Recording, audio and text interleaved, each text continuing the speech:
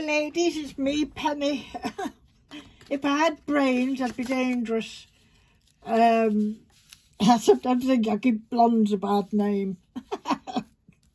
I was wondering about the thick pen, wasn't I? I said you could only put thin pens in those pretty little pen holders, which you can only put thin pens in.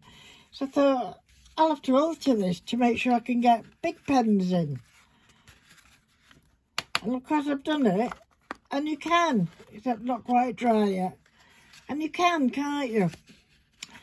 So, I got my, it said a 6x6, 8x8, so, and all I did was chop 2 inches off. So it's 6 across one and it's 8 across the other. Hello. Yeah?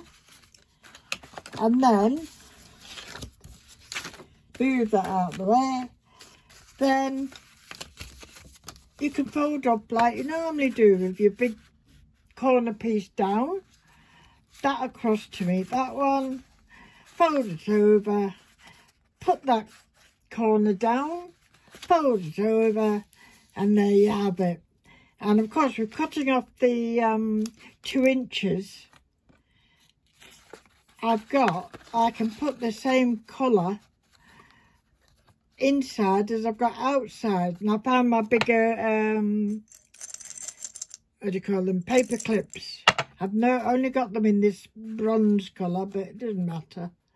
So that's what I'll do. I'll put that there, that there. I will glue it in places, glue it and stitch it along the bottom so it's nice and strong. And then, oops, and then I'll have a nice decoration for that. And that will go in like that. Well, because that will go around the outside, but you know what I mean. So, that's how I got around that one. So it took me half an hour to just do them two now. And I thought this was nice paper because you don't really have to add much to that, do I? I might put a little dot there or something as if it's, you know, along the edging or something. I don't know yet. On that one, I just put, I couldn't find any baby blue bows or anything. And then I found this bit of lace, so I cut it down and I fitted it on there. So that was quite nice. It'll look even nicer about that and when I've stitched it along there. So you can do it with 4 big fat pens. You just have to make sure the length is still the same, but just make it wider. I thought I'd just tell you that I'm going for my dinner now. Bye for now.